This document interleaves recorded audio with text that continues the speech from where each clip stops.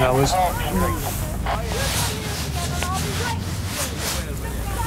Hey, go back, Steve.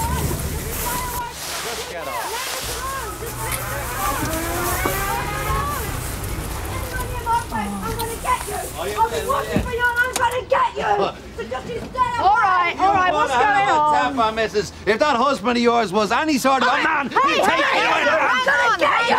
Easy. What's happening? What are you asking her for? This is my yard, and that crazed animal is trespassing. Don't you dare call me an animal! Take her over to the car, June. All right, come on, calm down. Let's go over here. Well, tell him to leave us alone. Tell him. All right. Well, why doesn't he leave us alone? You want to get her locked up, mate. She's got a screw loose. Know what I mean? Morning, Marion. Good morning, Mr. Brownlow. DIC Hicks is expected over from area at 9:45. The minutes of our last meeting on Sector policing, yes, they're on your desk. Oh, thanks very much. Good. Morning, Jake. Morning, sir. Meeting 11:30, okay? I want to discuss the DIC's reaction to our sectorisation proposals. Right, sir, yeah. Good.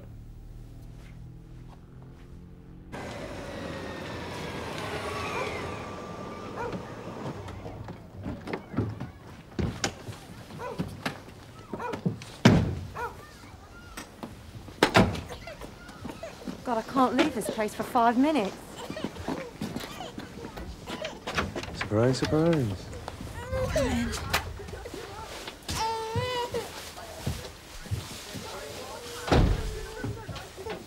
Why the hell couldn't you clear this mess up?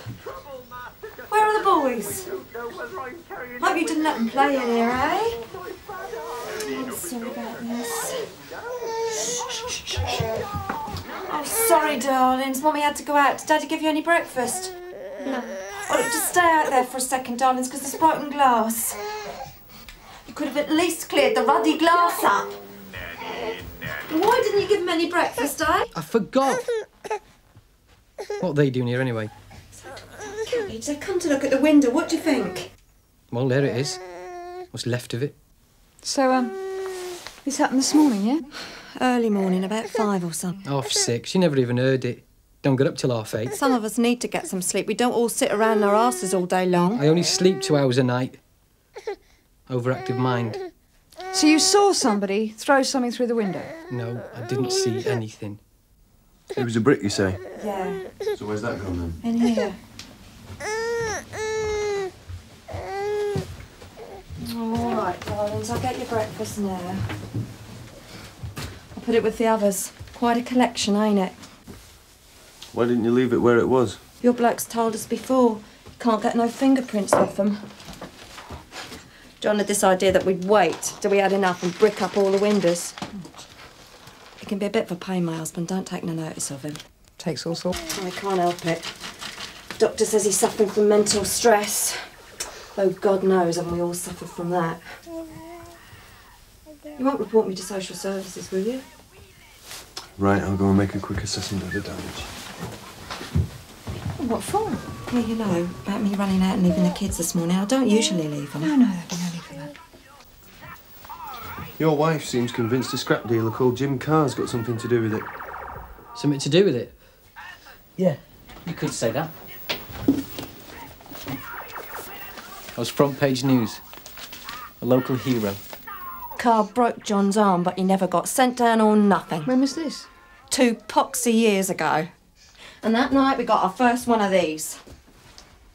John got a bump in the head at the time. Doctor said it was nothing, but if you ask me, that's what really knocked him up. He's not been the same man since, I can tell you that. Oh, look, stop it or I'll chuck him in the bin! I've been on the council transfer list ever since. But like the solicitor said about the criminal injuries payment, don't hold your breath, these things take time. But how long do you think we've got, eh?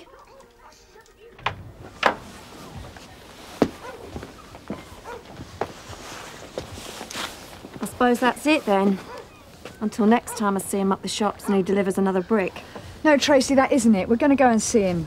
I want to see what he's got to say for himself. He'll just laugh at you. He thinks this is really funny. Additional guideline information on sectorisation, mainly appraisals of stations where it's already up and running. Thank you, Marion. Thank you. You've read the policy document from the Yard? Oh, yes, sir, of course. Well, naturally, I've been taking a very keen interest in developments. I think I can assure you that all the inspectors here at Sun Hill are very keen and looking forward to heading up their own sectors. Well, I'm pleased to hear it, Charles. It hasn't been plain sailing elsewhere. Oh, really? Well, perhaps senior officers at other stations haven't been giving their inspectors the necessary hands-on support. How's your implementation team progressing? Oh, very well, sir. The initial meetings with all ranks have been very enthusiastic. We're determined here at Sun Hill to make sectorization a resounding success. I'm reassured by your confidence. Well, thank you, sir. That's Holly, Sarge. They've sorted the problem out of the supermarket. It's NCPA. You're on the way June, back in into answer to arrest. your inquiry, James Noel Carr convicted on 6 counts of burglary, 1 aggravated, 1 actual bodily harm. He was acquitted on a charge of attempted robbery 2 years ago. John Carpenter was a witness, but the forensic evidence didn't hold up. Received, thanks, Donna. Don't know why the hell you got us involved in this, June. Well, what are we supposed to do? Turn a blind eye? Nobody deserves the kind of aggro they've been getting, especially them. It's only a broken window, for God's sake. The guy's a sponger. He gets his name in the paper for being a hero, thinks he can sit about on his arse all day waiting for some $5 to turn up from the criminal injuries compensation. And how many shouts is that we've dipped out on this morning, June? You're a cynic, Steve. 363 from Sierra Oscar. 363 receiving. Steve, any chance you're covering Powers Grove? I'm afraid at the present moment, that's another no.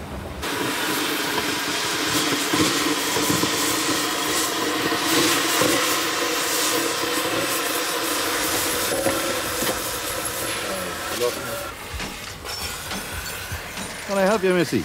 Yes, I think maybe you can. Have you locked her up yet? She's a right old lunatic, that one. Could you tell me where you were at 6:30 this morning, Mr. Carr? Why? Because I'm asking. Well, I was in my bed. Where else would I be at such an ungodly hour? Warrington Drive, breaking windows. Now, hold on there a moment, Missy. Don't you come down here giving me all this, or I'll have you out that front gate so fast your feet won't touch the ground. Oh, yeah? You try. What's going on?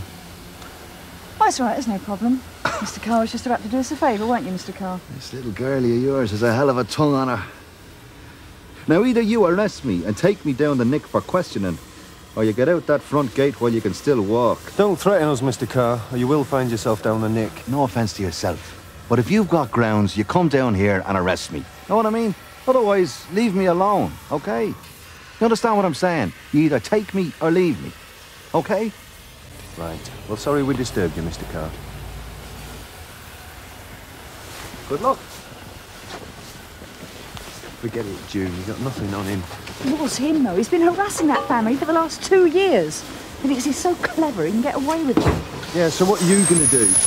Ask Inspector Monroe for round-the-clock surveillance on his house? I'm going to have him, Steve. You favour 3 sectors. Why? Well, it makes good geographical and logistical sense. I'm proposing we amalgamate the 20 beats into 3 sectors, 6 in one, 7 in the 2 others. How evenly will that distribute the workload? Well, from my demographical analysis and the crime statistics, it'll lead to greater efficiency. Enable us to put manpower in the areas of greatest need. Yes, but how will the balance of the workload compare between sectors? This sector here, for instance. It's a tough area. There's no doubt it's one of the toughest sectors to cover, but from a community policing point of view, I don't think it should be fragmented. The success of sector policing is all down to 4 things, Charles. The partnerships you build with the community, the problems you solve, the performance of your officers, and the perseverance of those at the top. Yes, sir. My sentiments entirely. What's up with you two today? You want to go slow or something? And slow, they'll be going backwards. Come on, you two. Refs were over 3 minutes ago. We're late in, Sarge. And we've had another call from your Mrs. Carpenter. She's not our Mrs. Carpenter, sir. Yeah, well, she is now. She's reported another broken window. Modus operandi, 1 brick. Stick it with the rest of them. Number 6. You've got to stop this. You've got to do something. You didn't see anyone? I took the kids down my mum's. Get out for half an hour. So there was nobody here? Well, don't look at me. What am I supposed to do? I looked out, but there was no one there, right? So don't give me the evil eye. I'm not blaming you. Yeah, but it's my fault, isn't it? Of course not, Mr. Carpenter. Do you know something? You get right up my nose. Oh, John, wait! Oh, it's no good. Sir Oscar from 171. Go ahead. Any chance of some assistance down here? We got 4 prisoners to bring in. Well, thanks anyway. Better get this lot cleared up and do something about them. God knows what the electric bill's going to be like. Come on, darlings, upstairs and play. Mummy's got to get cleared up. I'll go around the neighbours, see if they saw anything. Thanks. Look, Tracy, I can see you've had the rough end of the stick. And after what John did, well, you deserve a damn sight better than this. He didn't ask to be a hero. All the papers and that. He was just an ordinary bloke. He just wanted to do the right thing. Well, for what it's worth, I think it stinks. I think the criminal injury system stinks. And your husband getting the sack. He ain't even got any mates anymore. He's just not the same bloke. He hardly moves out that chair. Except for the call of nature and the DSS. I suppose there's no work round here at the moment.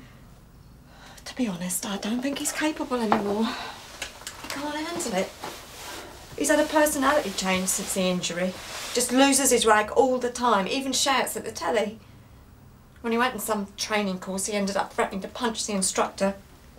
Does he get violent? Oh no, don't get me wrong. He's never laid a finger on anyone. He's a real softy. He could have knocked me down with a feather when he had to go at that bastard car. Excuse my French, but he is. Yeah, I know. John was very brave to take him on. Yeah, that's what they all said. But it ended our marriage, didn't it? Do you know the last time we slept together? Well, let's put it this way. My little one's 4 months old.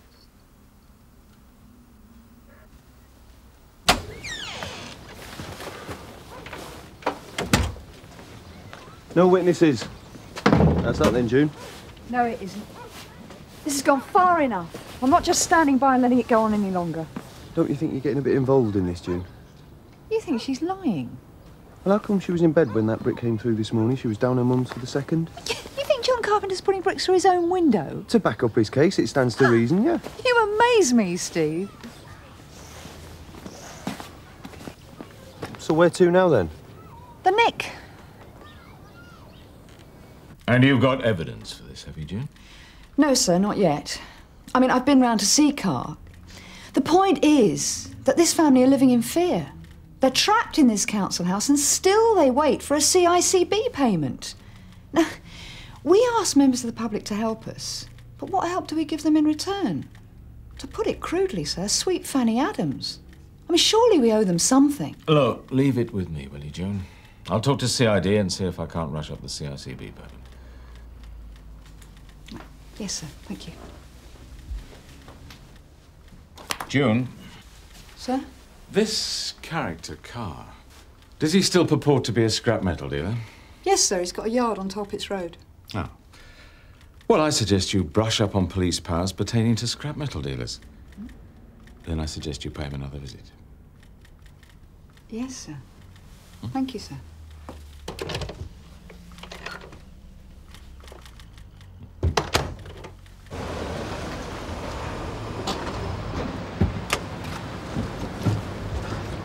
Why do we have to do this? Because it's our problem, Steve, and we've got to get it sorted. The old days of people palming their problems off until the next shift will soon be extinct, thank goodness. Yeah, well, as long as I get more duties on the area, Cara, I don't give a stuff what kind of system we work. How long is this going to take, then? Until he gets the message.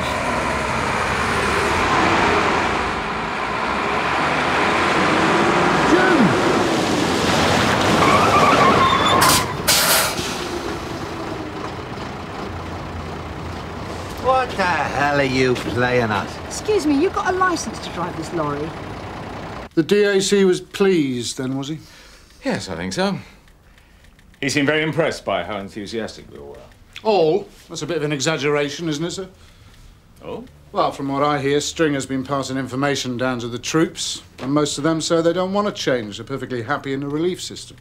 Yes, well, they'll be perfectly happy in a sector when it arrives. It's not quite the same, though, is it, sir? Being stuck in a little group of 6 or whatever. I mean, imagine getting lumbered with somebody like Hollis on your team. I don't know. With his experience and local knowledge, I would have thought he'd be invaluable. Well, that's not the point, though, is it, sir? I mean, what's going to happen to the 9-to-5ers like Ron Smollett? They're going to do a 24-hour shift, are they? Look, I know it's not going to be plain sailing, but if we're going to be successful, it's imperative that we link manpower to demand. That's the advantage sectorization has over the old relief system. Now, in my opinion, our success depends on 4 things. The partnership we build with the local community, the problems we solve, the performance of our officers, and above all, the perseverance of you and I. Yeah, I'm sure you're right, sir.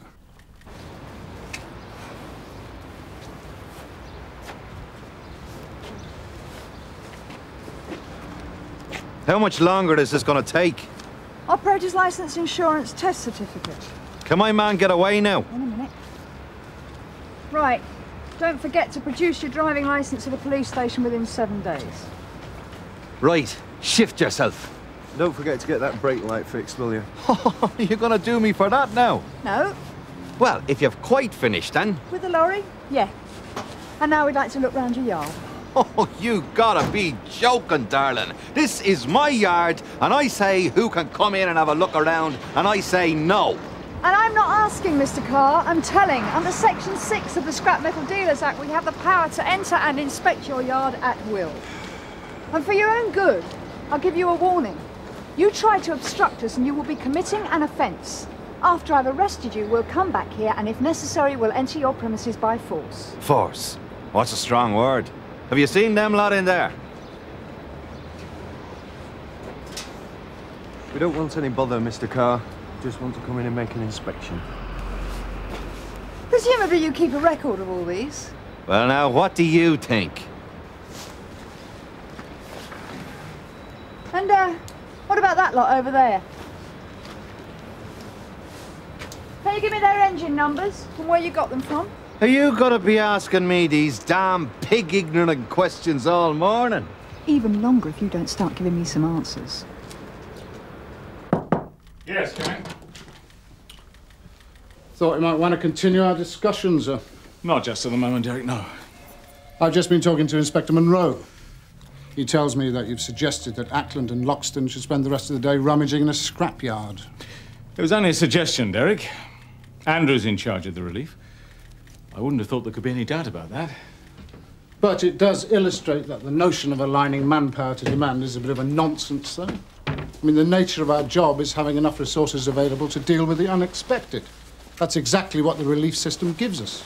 Yes, well, I'm sure we can have a very interesting discussion about this when I get back. But you do consider that tying up Ackland and Loxton in a dispute over a broken window is good use of resources? In this particular instance, I do, yes. Now, if you'll excuse me, I've got a meeting to go to, all right? How much longer is this gonna take? We're gonna be here all day. Freezing standing out here in the cold. Oh, Jesus, is that the time? Listen, I've got 1,000 things to do. I've got to get that lot weighed in, unloaded, and get him out for another load. Well, I think that's just about it, Mr. Carr. Right. Now, I just need you to show me where these are entered in your trading records. What? You want to do it now? Yes, please. Ah. A problem, Mr. Carr?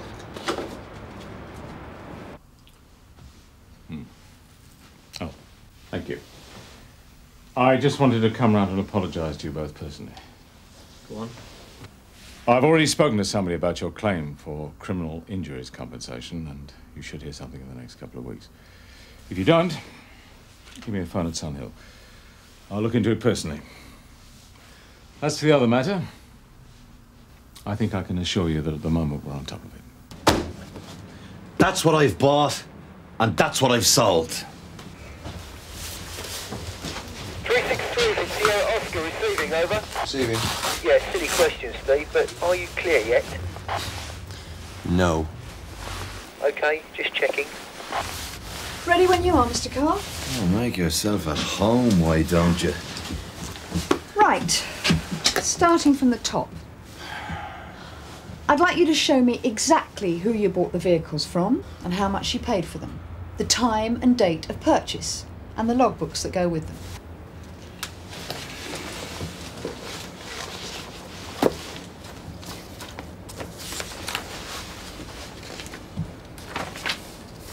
There. And there. And no time and date, just a name. No address of the person she bought them from, no logbook. I bought them for scrap. It makes no difference. Until they are scrap, they should have logbooks. Right. Well, it's too late now, isn't it, Mr. Carr?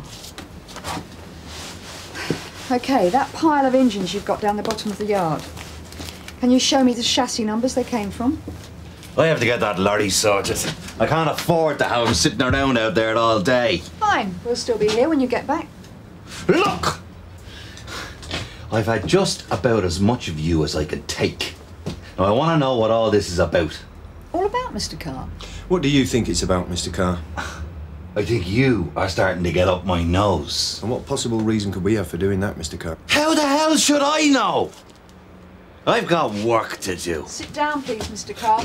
I said sit down.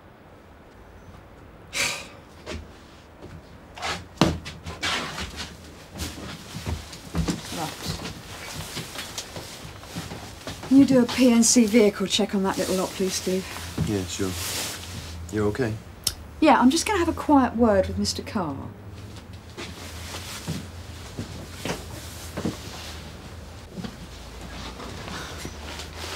You can't touch me for nothing. I've got this, and that's just for starters. You've got nothing on me. And look, don't push your luck, Mr. Carr.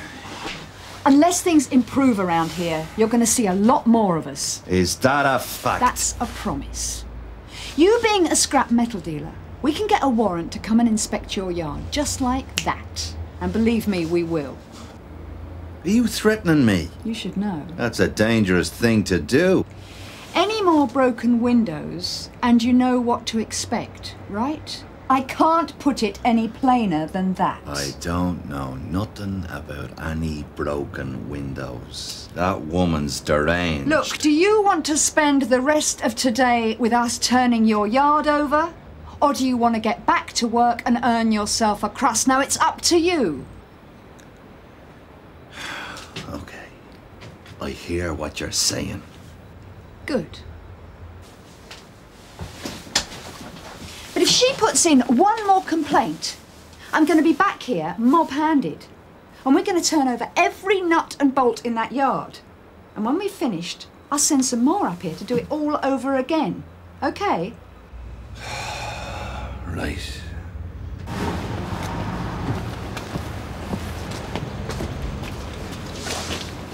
Well, I'm glad we were able to have this little chat, Mr. Carr. Let's hope the only inspections you'll be needing in the future will be the routine ones. Have a nice day. Right. Any joy on that PNC check? Nah, not a dicky bird. So what happened then? Yeah. All right, I just gave him a bit of friendly advice. Come on. Doesn't look too happy about it, does he? At least I didn't put a brick through his window.